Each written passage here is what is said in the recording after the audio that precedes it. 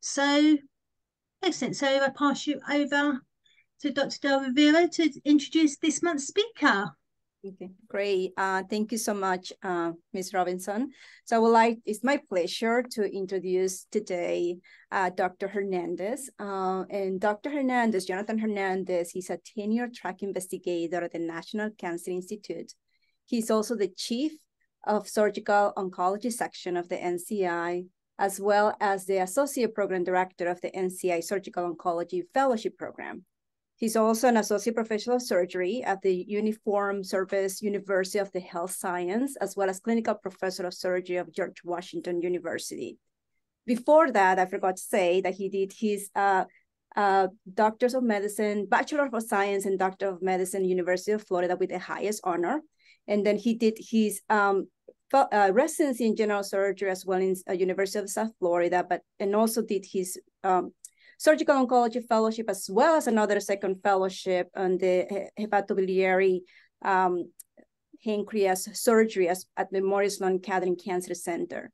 I have to say that Dr. Hernandez has received multiple awards, not only because of the innovative research that he's doing, but also of his clinical excellence as well as teaching. He is a 2021 NIH Distinguished Clinical Teacher Award, and he's also the PI of multiple clinical studies for GI malignancies.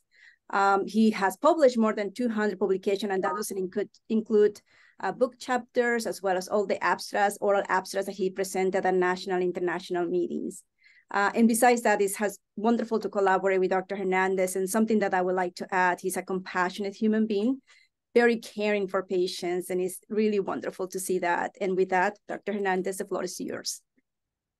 Well, thank you for that very kind introduction. I hope you guys can hear me okay. Let me just share my screen here. Hold on, I think I clicked the wrong button. Okay.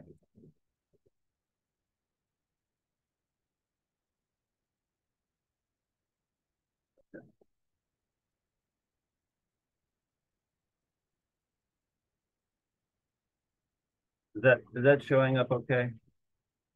Does it look like it's in presenter mode? It is. It looks good. You're seeing my title slide? Yes. Okay, cool. Okay, so well, thank you again. A very kind introduction. I'll go ahead and get started, and this is something that's sort of come about through collaborations with multiple people, and we're super excited about it. I'd like to, so I'm going to go through what we're doing, why we're doing it, how I look at this disease. I haven't put all the material on the slides, so I may ad lib as I tend to do when I give talks. And so if anyone has any questions, or I say something that isn't clear, or you'd like me to expand on it or tell you what I'm really thinking, please stop, and I'm happy to do that. And so I've titled this the title of our trial, and this is going to be a window pane of opportunity for patients with metastatic neuroendocrine tumors to the liver. Sort of a funny title, but as the talk proceeds, I think you'll understand why I've titled it as such. And so I have no personal or professional disclosures, conflicts of interest, given that I'm a federal employee and not allowed to have any money to myself personally in any way, shape, or form.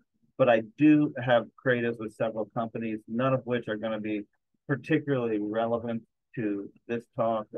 And these are cooperative research and development agreements that bring money into the lab. And the companies are listed there.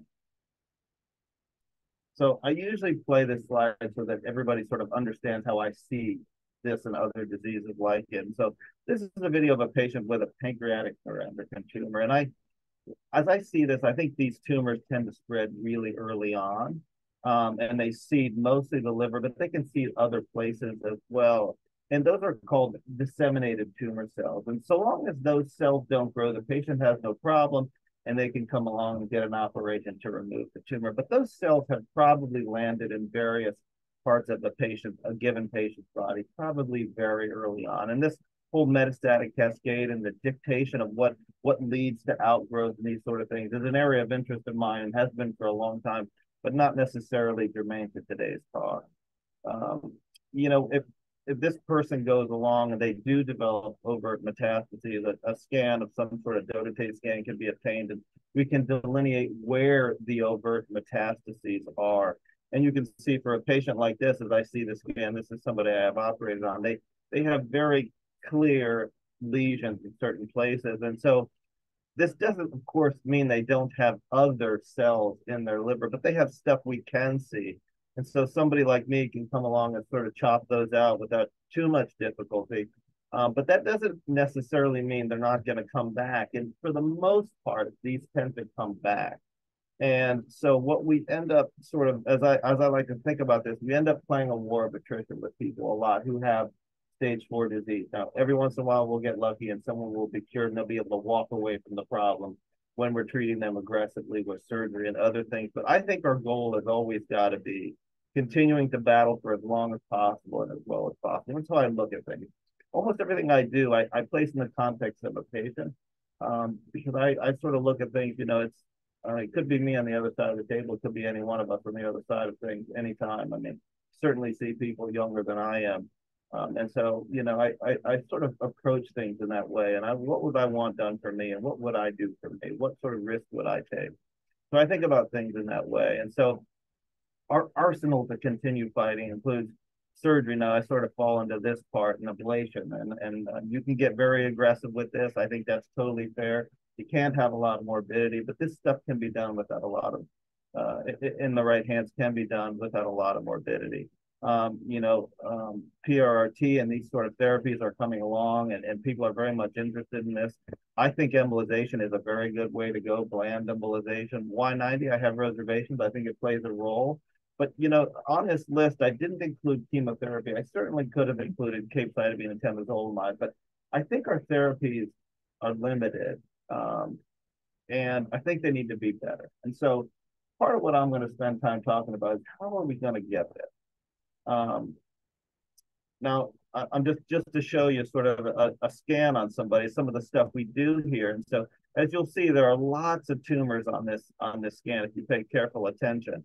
And so we're doing these things. We're putting patients through these huge operations, and they're doing well for by and large. But you'd like to be able to get more from it.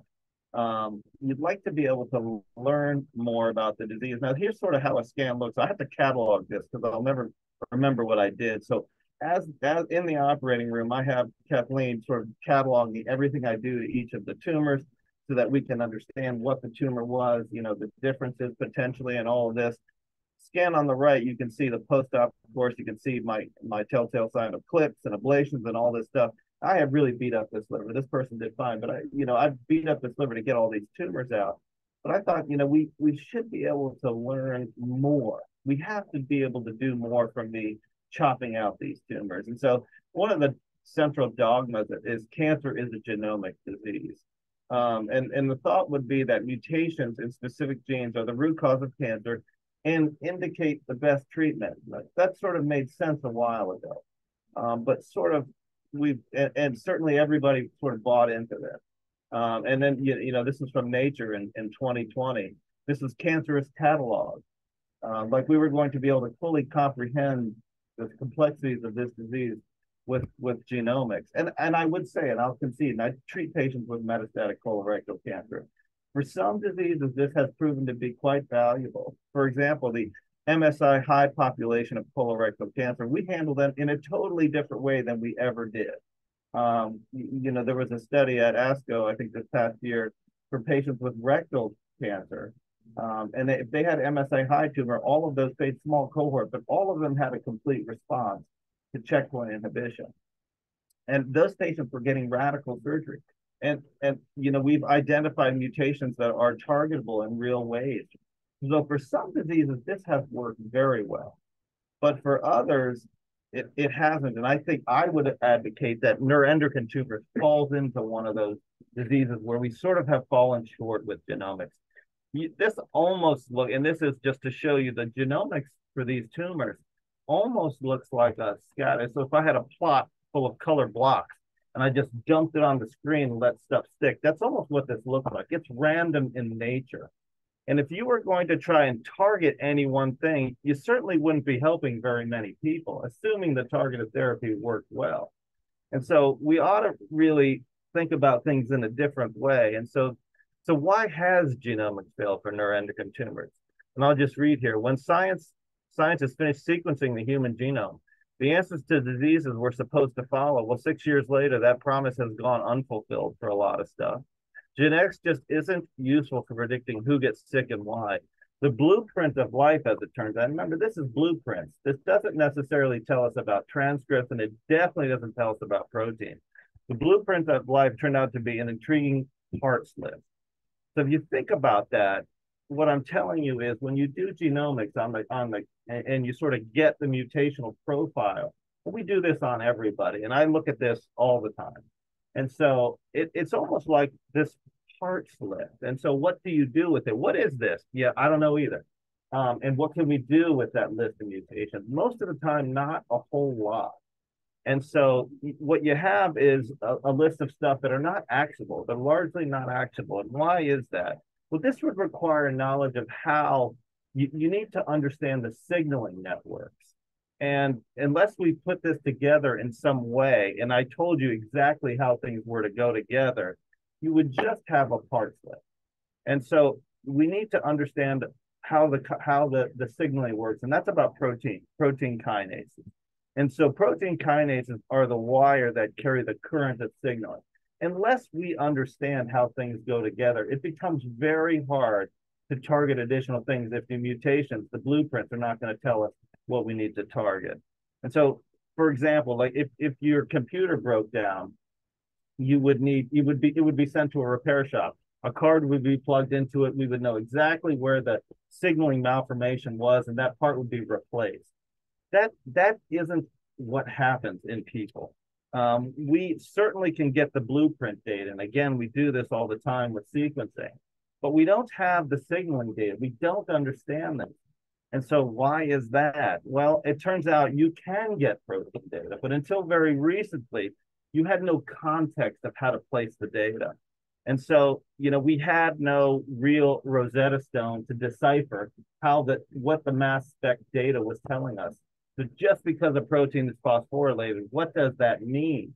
You certainly can pick any protein you want and look in the literature, and it will give you potentially varying information about what phosphorylation at that given site means and what kinase was actually phosphorylating that site and all these other things. You would have to understand all of that. We got a very big piece of the puzzle recently, and so this enabled us to look at the phosphoproteome in a way that was not possible until very recently.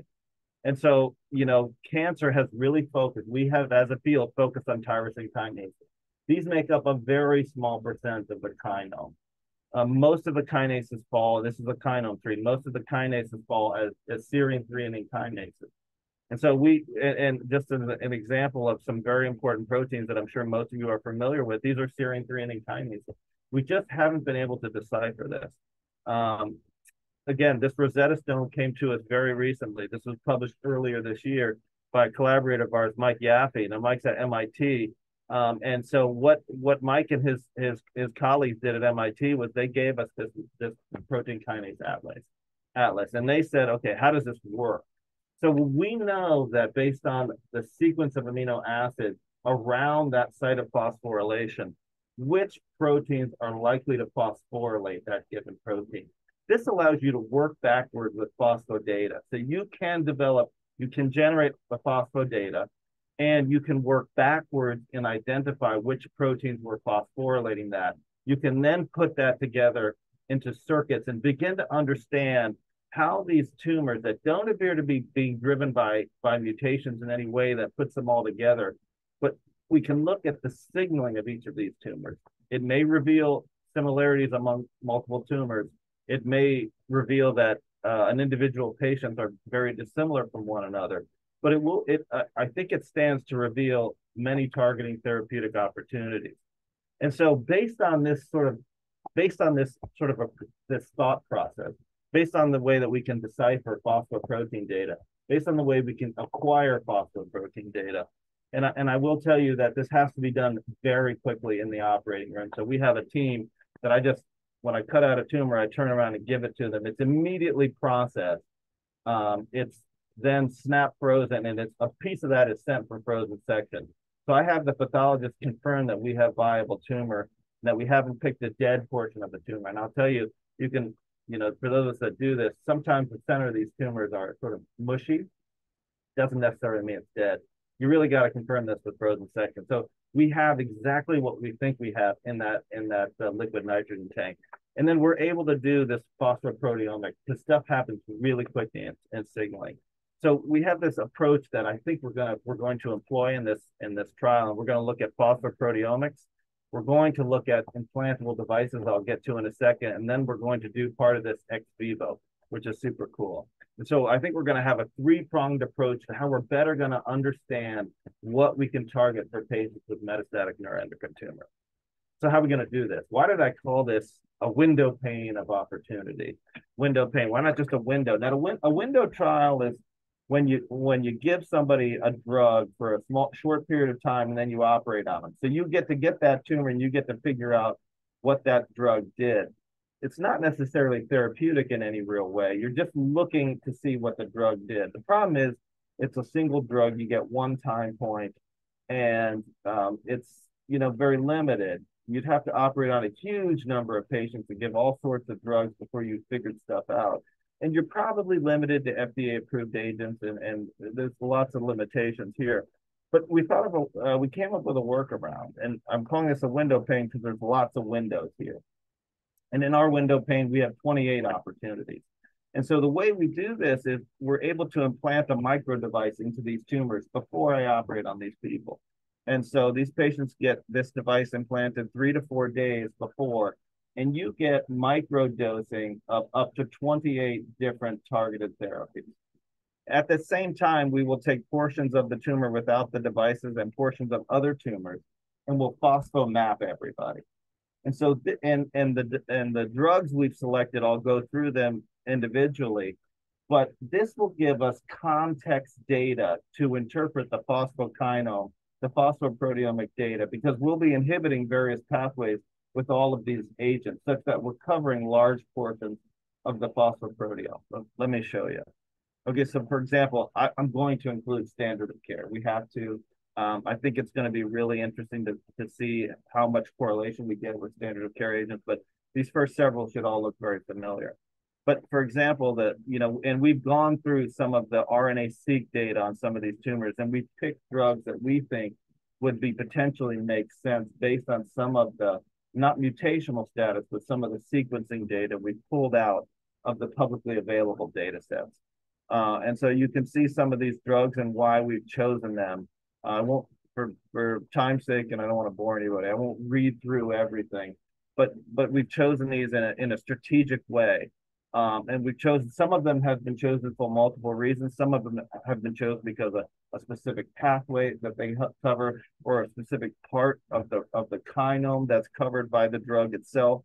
And so, so we have this sort of coverage of the kinome in a non-overlapping way. You probably hold that a certain kinase inhibitor hits a target. That is a untruth. That's not accurate. When you look at the kinome profiles of publicly available agents, they hit multiple targets. It's actually quite revealing to look at what happens when you give that kinase inhibitor. You don't inhibit one thing. You probably inhibit 50 to 70 different kinases. And so based on that, we've been able to map out coverage so that we cover a lot of different parts of the kinome. And so we've done this in a very strategic way. Now, it's a guess to start out with. I'm not showing you the data, but we have started phosphomapping people. We've done this on 7 or 8 patients on 20 or so tumors. It's actually been very revealing. We have not come up with known targets that we should be looking at. It revealed stuff that was not on anybody's radar. Those have not been included in the original set. I'll show you how the trial is going to run. But before I do that, let me show you how the device works. So this is a device placed by radiology, again, 3 to 4 days before. It microdoses in 28 little chambers. It microdoses these drugs into the surrounding area. Now, I should also tell you, we're not limited to kinase inhibitors, of course. We can include immunotherapy. We can do anything we want, essentially. It's actually quite amazing this has been able to get through the FDA, but I didn't do all the legwork, so I'm not going to take any credit for it, but I'm glad I didn't have to do that. I'm sure this took a decade or so to get through. But anyway, so you stick this thing in, and it microdoses in the surrounding area, and you're able to do, based on cutting out tumor around the device with the device. Dr. Jonas at Harvard, he's able to sort of do drug kinetics and really understand what effect that drug was having. So this is what it looks like if you fluorescently label a drug, and this is sunitinib. And so, he's able to do a time course. And so all of this stuff has been worked out. Now, the good news is we can interchange drugs as we want. And I'll show you how we're going to do that. So you're able to build a profile of each individual drug. And based on, what we know the drug actually targets, we can probably narrow things down. And so this is how we thought about doing this. This has not been done in liver before. It's not been done this way. And so we'll have to do a 6-patient safety running cohort. And so this is how I saw it starting, where we would start with 6 PNETs and 6 small bowel nets. Again, metastatic to liver. I'm not worried about the primary tumor. We will deal with those surgically, but the liver disease is generally what kills people. And so this is where I want to focus our time. And so once we deem this safe, we'll add in another 4 patients to each arm. That'll give us 10 evaluable patients. Again, there will be up to 6 devices in each patient, 2 per tumor, so we can gauge heterogeneity a bit. And we will pause the trial at this point. We're going to look at the phospho data.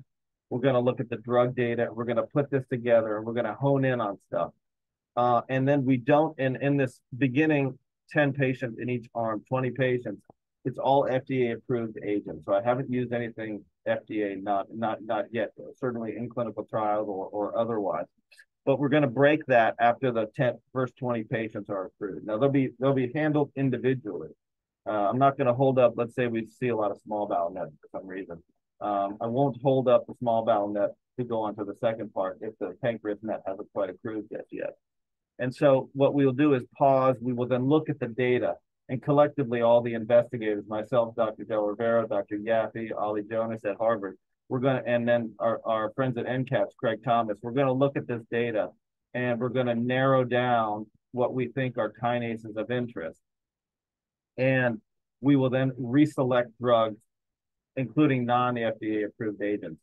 For example, our prior work on the phosphoproteome of patients with metastatic small bowel neuroendocrine tumors revealed a kinase CK2 that doesn't have a FDA approved agent to target it. There's stuff in trials, but we would be able to put this in this device.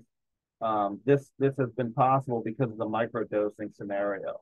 And so we would revise what we've been doing to hone in on certain parts of that kinome tree. And the other thing I should tell you is, I deal with not only neuroendocrine tumors, but other tumors. And for example, first-line therapy for patients with hepatocellular carcinoma is tyrosine kinase inhibitor or VEGF inhibition in conjunction with checkpoint. There are certain kinase inhibitors that seem to synergize and work well with immunotherapy. This will be a consideration for us after the first 20 patients are accrued. Should we begin to combine? Certainly certain drugs come up that look like these are the ones that synergize with immunotherapy. That will be on our list. And I think as we hone in on various agents, that this trial that will unfold will unveil for us what we would ultimately do is begin to work to a scenario where we can test this physiologic dosing given to a patient outside of that patient's body. And we've developed a way to do this in the lab by, most patients don't require half of their liver being removed with neuroendocrine tumors. It's not a common scenario. So we've developed a way to do this as a single segment. And so this is sort of what the setup looks like. It's a complicated machine, but we're able to keep people's livers alive outside of them with tumor in it. And so this I see as a natural evolution of, okay, here you have this device that gives you this data. You've developed the phosphoprotein data. It gives you all of these pieces of information. Okay, but that doesn't, the drug delivery part of this may not be accurate. And so this is the ultimate test before we take this into patients is I will take part of the liver, keep it alive outside of them, and then we can test these agents. And so we've rebuilt basically a body around this sort of machine so that we can keep the liver alive. I'll just go through it quickly. This has arterial and portal pumps so we can maintain human physiology. We have oxygenators. Again, you have to keep the portal oxygen lower, like 70%. You can't jack it all the way up to 100 like you would the artery. The liver really does not like that. We've learned these sort of things as an iterative process. We have the kidneys. We've set up this circuit such that we can have basically an artificial kidney. So all of these things maintain this liver alive outside of that patient for a period of time, and that time for us is a week. And so you can give insulin and glucagon. We do this in an automated way. So we've developed a software that goes along with this that maintains physiology. I do have people sleeping next to the machine as a sort of disclaimer. They have to sleep next to the machine to keep everything going. But part of this is sort of semi-automated, I'll say. And then, we have vasoactive medications. We control the pressure. Everything is maintained as best as it could be inside of that given patient. And so, we give TPN and bile salts and all that. We've developed, again, the software and hardware components are all integrated so that we can maintain this outside of somebody. And here's an example of somebody we did with a neuroendocrine tumor, a small bowel metastatic neuroendocrine tumor. I took out this part of her liver, given the location of the tumor. I have the team working on the back table. They take it down to the lab, and this is her a week later. I walked her down to her own liver. But this is the sort of thing, this is obviously a huge effort, right? This is not something you can just do. It's a huge effort. And I see this as an end goal for where that data is going to bring us from that device, that phosphoprotein, narrowing down on drugs, narrowing down on targets. And then this is the final sort of test before we actually take it into people and write a trial. But I think this is a great physiologic way to evaluate, to get close. It's a stepwise, step-up approach to bringing something into trials rather than just guessing and spending time and effort and not going anywhere. And so, this is just to show you the normal liver was happy. The tumor looked like it did when it was inside of her. And I'll end there. But that's how I'm thinking we can move this therapeutic field forward. I'm going to stop sharing my slides, and I'll take any questions at the time. But that's how I think we're going to move this forward fast. I thank you so much, Dr. Hernandez. That was a fantastic lecture and very innovative and very exciting. And I can see even our patients here also, are very excited to learn about this, and it could be also practice changing. I do have a question. Some of the tyrosine kinase that you mentioned, they have some side effects when it's taken systemically, when it's taken by mouth. So do you expect with this device to have the same side effects? Can you maybe elaborate a little bit more on that? So I'm glad you asked that because it brings up some things I did not talk about. So you would not get any systemic effects from that device. If you do, something has gone wrong because it's very small. The only way we're able to get away with this is it's microdosing. And so it would be up to 1,000-fold less than you would ever give somebody because it just stays in that local area. But I think your question does bring up a really, and I didn't give you this, but just full disclosure, I didn't tell you to ask me this. We didn't have this conversation beforehand. So I think it does bring up something really interesting. And so one of the therapies I'm very interested in is this hepatic artery infusion pump. And it makes sense for people with liver dominant disease whose life-limiting, sort of disease is going to be in the liver. The issue with it is it's almost synonymous with a single drug, which is not the way it's supposed to be. And so I haven't sort of made this publicly known, but I am working with our pharmacology department to bring agents into that pump that would otherwise not be, you couldn't otherwise do. And so there's another stepwise progression of things that we're doing. First is a lot of these targeted therapies are oral. You have to get them solubilized. They're mostly hydrophobic, but we have a way of doing that. And then we have to have something with very high first pass effect. So the patient sees no systemic toxicity such that that dose can be really high. And so I look at this as like, can we find something that I can then take and use in a hepatic artery infusion pump And can we just keep people going for a really, really long time by hitting their liver disease in a way that doesn't hurt them systemically? And almost like, you know, you got to have a tune-up for your car every so many miles. You got to come in and get some therapy in your pump every so often. But then you go on doing whatever it is you want to do. And so this is one part of a multi-part plan. I haven't laid it all out, but I actually think that that approach, because I don't think it's not fair to subject people to a lot of toxicity, if unless we're going to really affect their overall survival. That's my feeling about it. And so, you know, surgery has its you know morbidity, but it's usually self-limited. People recover from it, and then they go on. But I think about it in those terms. I think we can get something else that we can use in a directed way, so there'll be no systemic effects. And because mostly what we're treating is people's liver metastases, this tends to be what limits survival. That's great. That's fantastic. So basically what you're saying is that since it's delivered directly to the liver, you don't expect to have so many systemic side effects. Is that what you're saying by doing this? Because Yeah. I think it's important, you know, even for our patients to know that, because one of the concerns, especially with this tyrosine kinase inhibitors, is the side effects. But if you are able to find a way, you know, that it could be effective for the tumor at the same time, no experiencing the side effects, I think this could be practice changing. Yeah. So again, that micro device will not go anything systemic. Nobody will feel anything. But that's more of a that's our way of homing in on sort of, you know, various parts of the kinome and various drugs. But ultimately, this requires us to give patients drugs. And you know, no one wants. You know, I see people all the time who have no interest in taking everolimus. They don't want the systemic toxicity. They say it makes them feel terrible, and you know other things. Now, you have way more experience than I do here, Dr. Del Rivero. But you know, I think the goal would be, at least my goal would be, to bring this to them in a way that does not subject them to systemic toxicity. And I'll give you an example. When we give fluoxuridine, FUBR, in the hepatic artery infusion pump for colorectal liver metastases, patients don't know whether I give them saline or drug because they don't have any systemic effects. And so we would like to be able to do the same thing. But to do that, we'd have to find the agent, determine first pass, and do a lot of stuff. But we've got to start with a drug. And so I think this is a multi-step process, which helps us identify drugs that we think can be valuable. That's great, Dr. And there is a couple of questions in the chat. One of them is, when does this trial open?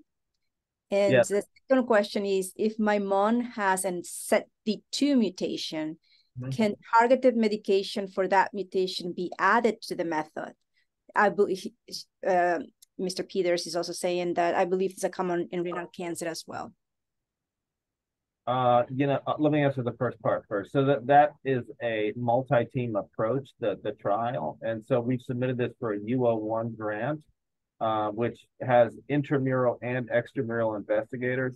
I think we all collectively feel like this will be funded, whether it's funded right now or as a resubmission. I don't know. I actually feel very good about it.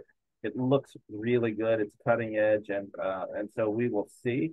Obviously, the part that I would do I don't need money to do it since we're in the intramural program, but the extramural collaborators, you know, you can imagine the work in deciphering the micro device and sort of whether you saw an effect or not. That's not trivial. And so the inventor of the micro device, Ollie Jonas, you know, this grant will support that part of the work. And then as it turns out, the phosphoproteomics is not necessarily trivial, and someone who's very good at this has to do it. Particularly if you're going to look at tyrosine kinase, that's because it's such a small portion of the kinome in general. It's not that easy to map tyrosine, phosphorylated tyrosine. And so we've selected somebody we all trust very well to actually do that part of this for us. And so, you know, these people require extramural. These people need money to do this. And so I would say if it's funded on first round, and we'll know at the end of July, is that correct? End of July, we would be open. The trial is written.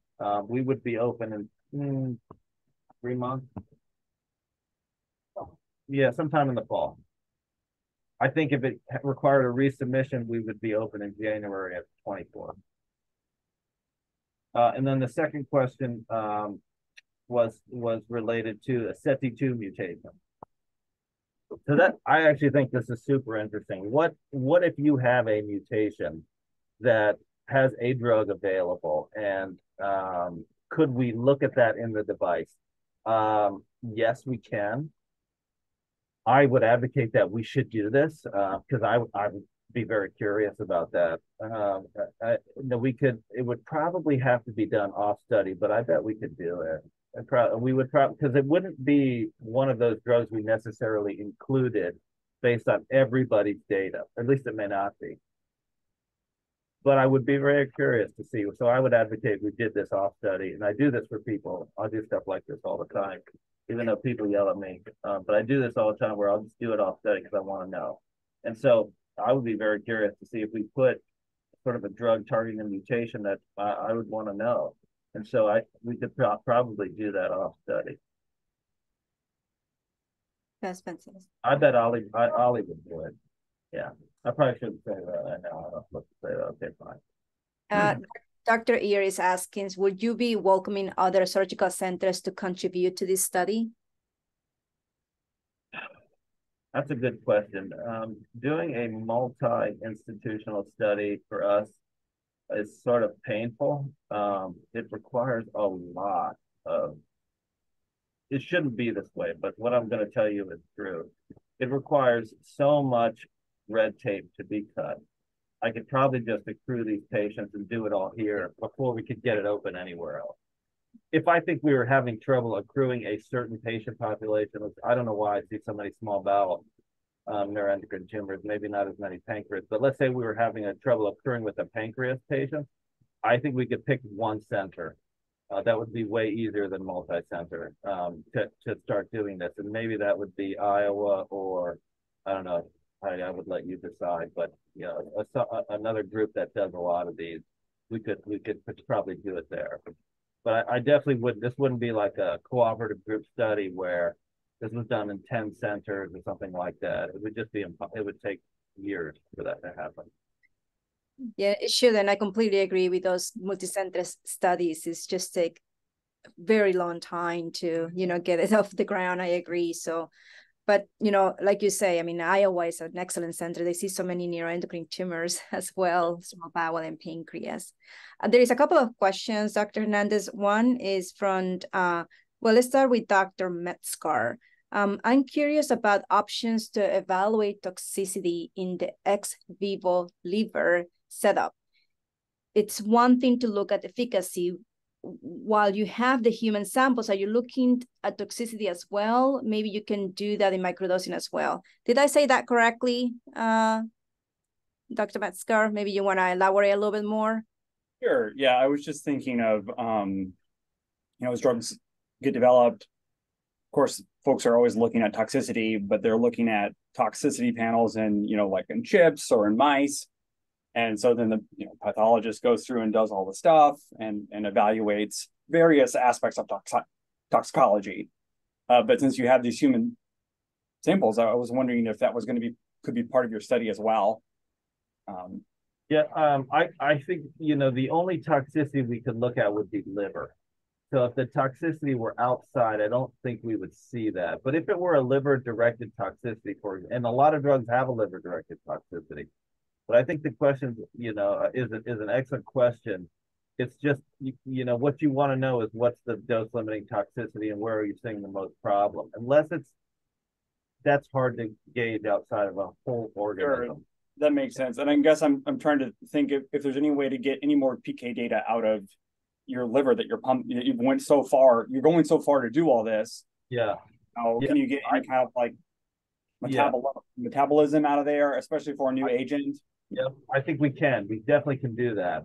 And we're definitely going to do that. But I think that's a slightly different question than the toxicity one. But we would be able to garnish the PK and PD data. Nice. Data too. Our on Rachel Gunter, Dr. Gunter, Dr. Gunter is asking, does the metastatic tumor that received the device has to be a certain minimum size? Yeah, that's a good question. So the device, we're basically going to say a cutoff is about 1 centimeter to 1.5 centimeters.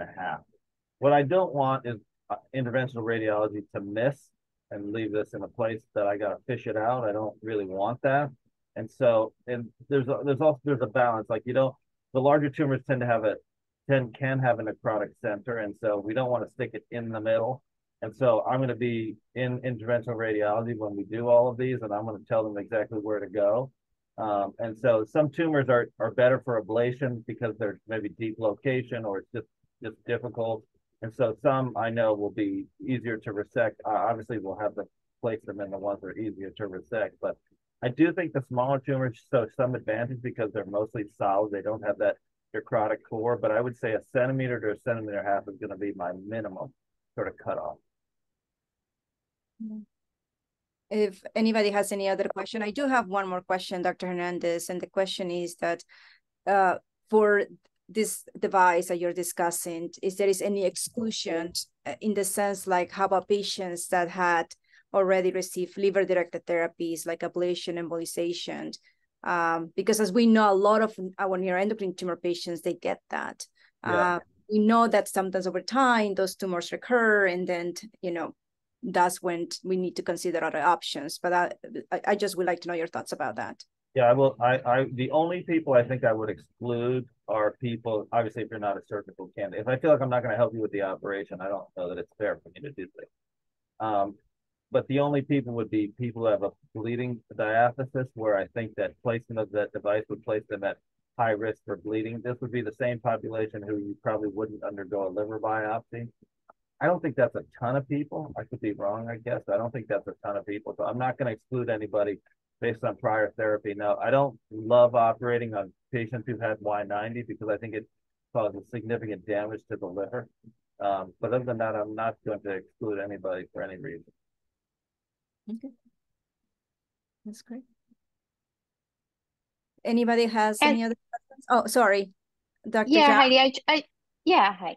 I just put in a question. So with patients with germline susceptible syndromes like the MEN1, would these patients be excluded? It sounds like they may not be excluded from this study. I know MEN1 population tends to get excluded from a lot of trials because of their underlying predisposition and multiplicity of tumors. So that's interesting. You know, that's a good question. I haven't, I don't remember how, I don't think we wrote that. Heidi, you and I will have to discuss that, whether we think right. Yeah. I don't know. I'd like to hear your thoughts. Do you think I should include them? I think we should, absolutely. I don't think we should exclude them. And also, I mean, with the other clinical presentations of tumors that they may have, like pituitary tumors or primary hyperpara, I don't think that should be an indication to exclude patients. Sometimes what happens is that they may have like 2 primary tumors, like they may have a carcinoma, and they may have a pancreas neuroendocrine tumors, or they may have a thymoma or metastatic thymic neuroendocrine tumors. But that said, as we discussed with other studies, if the other size of disease, regardless if there is another primary tumor, is stable, I feel like, you know, we should definitely address, you know, the liver metastasis. Dr. Josh. But it's kind of, yeah, I was going to say that I think, sorry, I was going to say that it might be very challenging to tease out which one is the primary that's metastatic to the liver, though, right? Because you may not know whether it's the non-functional or the functional, like you said, Heidi, right? There are multiple primaries. So, and if the patient gets a recurrent tumor, is that arising from, right, the acute? I don't know if in terms of the study, I certainly feel that these patients should not get excluded, but I think in terms of meeting your first primary outcomes for the study, I'm not so sure.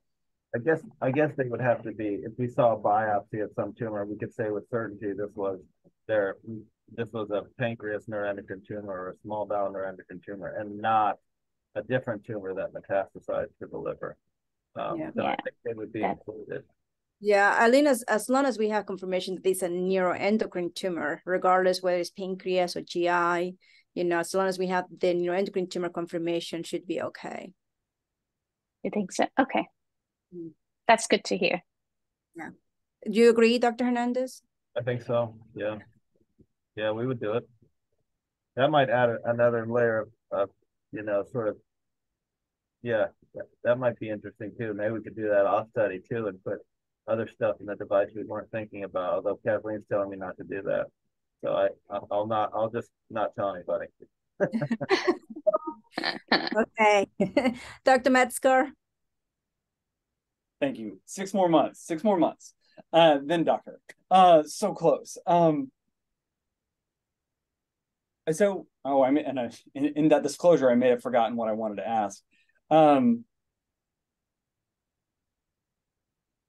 Yeah, so I'm curious as to what kind of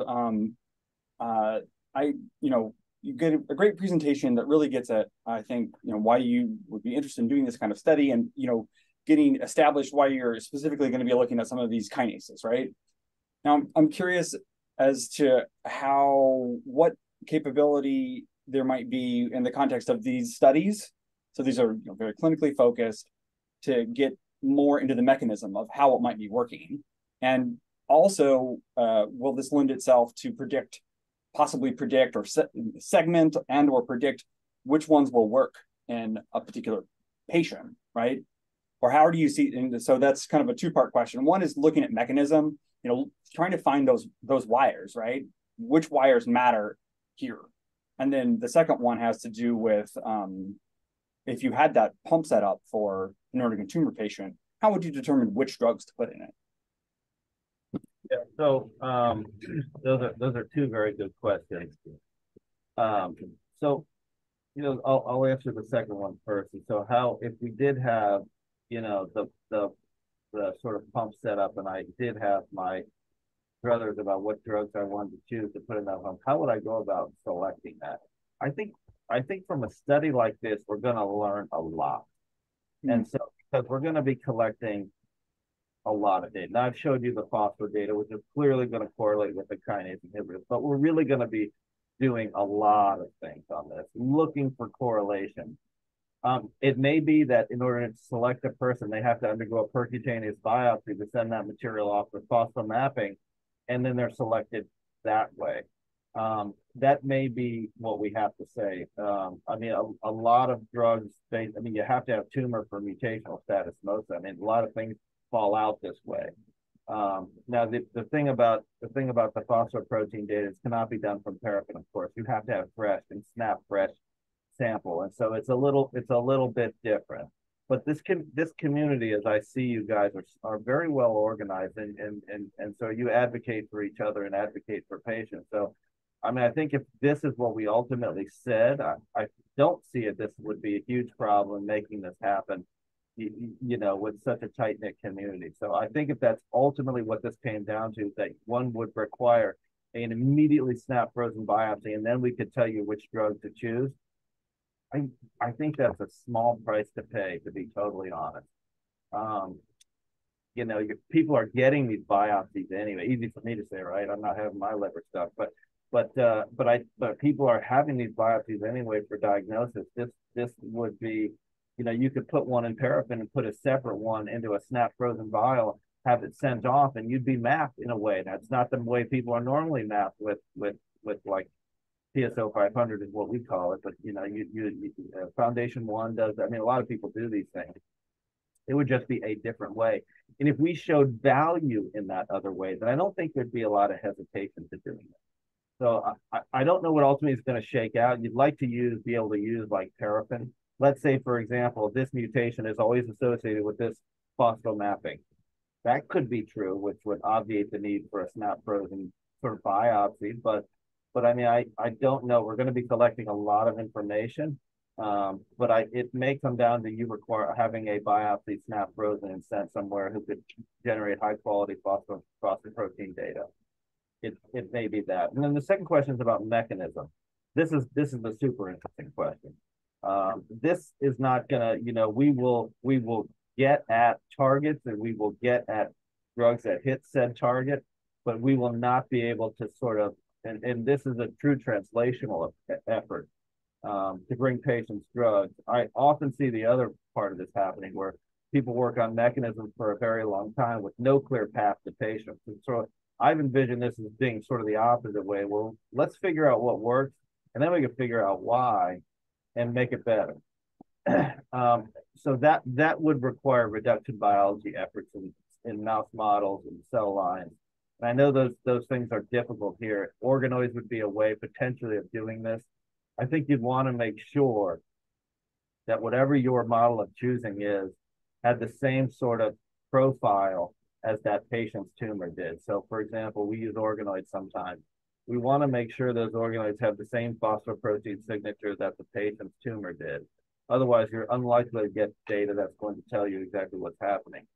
So that's sort of how I see that. Wow, Dr. Hernandez, was really an amazing talk and a lot of information and a lot of hope for our patients as well. So, and really excited to continue working with you. Thank you for all you do. I don't know, Dr. Gunter and Ms. Robinson, you want to just say anything more? Yeah, I'll just reiterate, a big thank you from the entire foundation for speaking today, Dr. Hernandez. It was an excellent presentation. And then Selena, I'll let you talk about our upcoming Netchatter events. Just thank you very much, Dr. Hernandez. It was extremely interesting talk and really good. I don't know what the word is, just so excited for the future. And your trial just sounds so exciting and it's amazing. So just to say our next Netchatter is on July the 27th, same time. You will have the lovely Dr. Gunter. She will be hosting as I'm at my daughter's graduation that day. So thank you very much, Rachel. And thank you everyone for attending. It's been an amazing meeting. And I just can't thank you enough for giving us your time to give us that talk. Really, really, thank you so much. Thank you for having me. I greatly appreciate it. And I promise I'll keep working towards something better for people. Yeah, absolutely. And you're welcome. And please come back again when we have more results, especially when your trial is ongoing and we actually have some proper information and results coming out. That would be so interesting. Yeah, I'd love to. I'd share the results with you. Amazing. Thank you so much. Thank you, everyone. Thank you. Thanks. Bye-bye. Thank you. Bye. Thank you. Bye. Bye-bye.